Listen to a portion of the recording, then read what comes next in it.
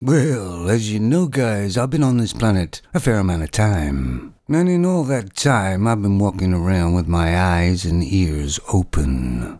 And the biggest difference between male and femons, apart from the physical things inside of it, is that all throughout my life, femons have always been virtual signalers. They're all about materialistic things, show and tell. I mean, dare I say it, they're a bit shallow. Men, according to history, they always have been. Now, men, on the other hand, are doers, thinkers. Because the worth of a man is not what comes out of his mouth, but what he actually does. Femons are all about a persona of some sort, to create this persona.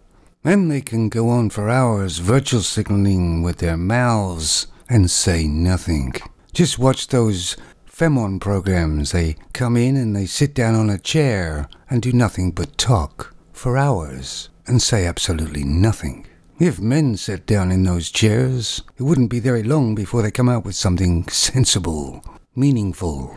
And what I've learned throughout my life, if you want to get something done, you get a man. And of course that's why the world is in a complete mess and nothing's really getting done, is it?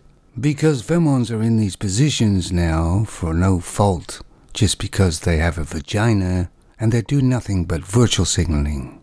I got on a public bus the other day, which is a rare thing for me to do. The bus was quite crowded, mostly by femons, of all ages.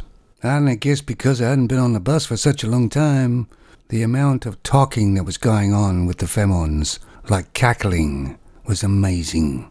And I guess before I used to get used to it, but I don't know, maybe they're just talking more nowadays, if that's possible. But I noticed even on the bus, the drone of the femon voices, and not one of them was actually saying anything. Well, I guess it's an art, because I couldn't do it. Could you? Take it easy, fellas.